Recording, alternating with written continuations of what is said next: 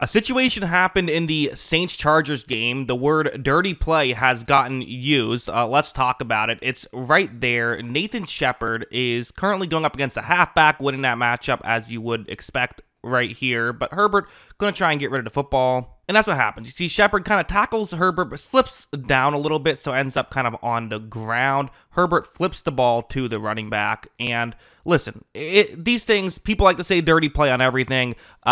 We can't get into the head of Nathan Shepard. What was he trying to do here? I'll let you be the judge. The reality is only he really knows for sure. But you see how he grabs Herbert's ankle and really just twists it until he falls down. I'll show the other angle so you can see it a little better. I mean, it's hard to view that as much anything else, but an attempt to inflict damage on Herbert's ankle. Keep in mind, this is the angle that he's missed time with this season. It's this angle, the right ankle where he got injured earlier, missed some time. So seeing that again, it's an unfortunate look, certainly, if nothing else, from Shepard.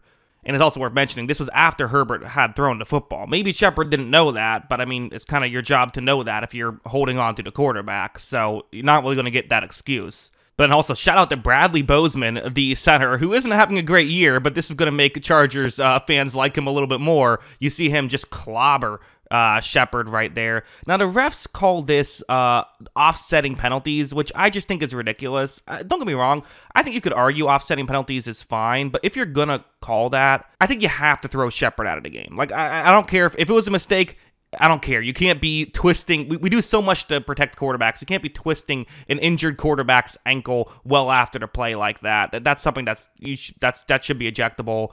Also, they mentioned it on the broadcast, but Bradley Bozeman, the center, does a lot of charity work for anti-bullying. So get right to stuff. Hey, he didn't want to see Herbert get bullied there, I suppose. So yeah, pretty funny stuff there. But yeah, luckily Herbert was okay, and no harm, no foul. But still, a lot of drama here.